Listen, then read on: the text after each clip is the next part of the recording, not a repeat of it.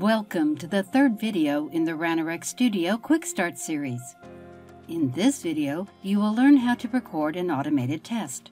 The following guidelines will help make your recording session successful.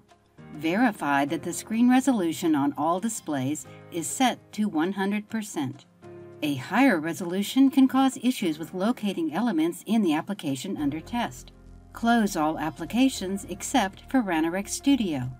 While recording, perform user actions with only the mouse. For example, don't use the Tab key to navigate between fields. Click every step. If you have not already done so, you will need to download the Ranorex demo app, a link to which can be found in this video's description. Now let's record your first test. We will use the test solution we created in the first video in this series. If you have not already created a test solution, you can learn how to do so by clicking the on-screen link.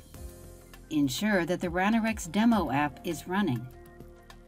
Double-click on the Recording 1 module to open it in the File view.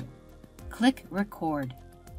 Ranorex Studio minimizes automatically, revealing the demo app and the Ranorex recorder controls.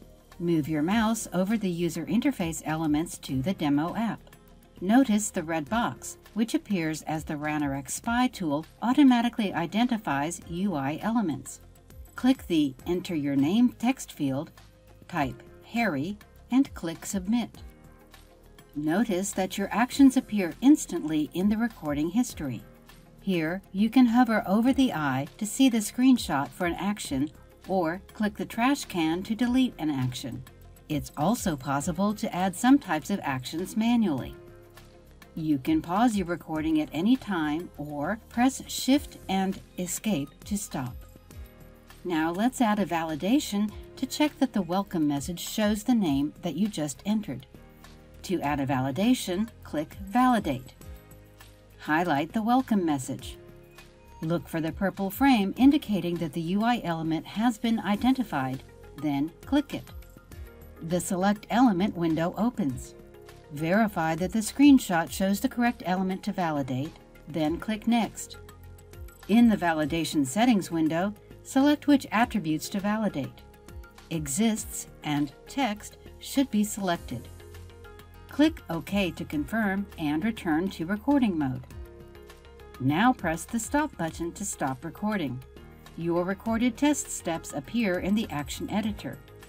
Here, you can edit the recorded steps or even delete them and start over if you wish. Watch the next video in this series for an explanation of the Action Editor and the Ranorex Object Repository. And don't forget to subscribe to our channel by clicking the link in the center of your screen.